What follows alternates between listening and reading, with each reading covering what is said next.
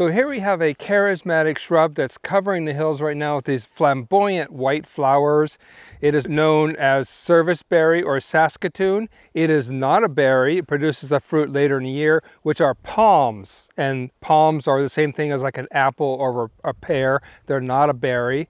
And it's named after a tree in Europe, which is the European service tree.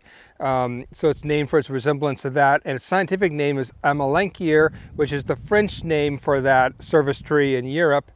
And its species name is Alnifolia. Alna means alder. Folia means like or leaf. So it's like an alder leaf. Serviceberry is all over right now, grows in clusters. It spreads through its roots and creates kind of a thicket of itself, a clone. Its underground stems send out many roots, and they send out many runners coming up as stems.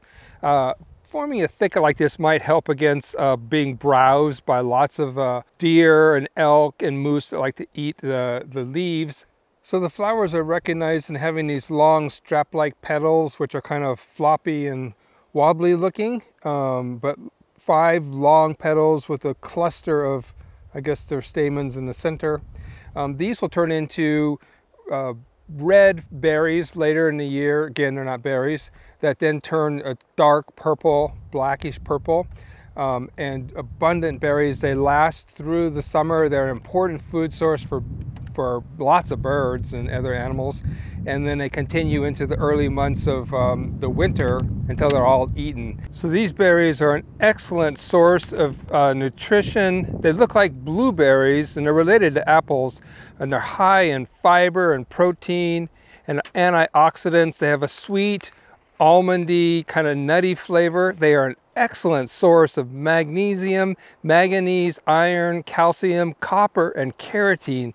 They are a better source of calcium than red meat, vegetables, and cereals, and have 3 times more iron and copper than raisins. They are rich in vitamin C, phenols, flavonols, and anthocyanins. These berries are full of good nutrients for birds and people. These shrubs add such a dash of color to the landscape. They're so beautiful. And it turns out they're so useful too, in so many ways. I always thought they were called Serviceberry because they had so many uses. I was surprised to learn that it's because they're related to a European tree.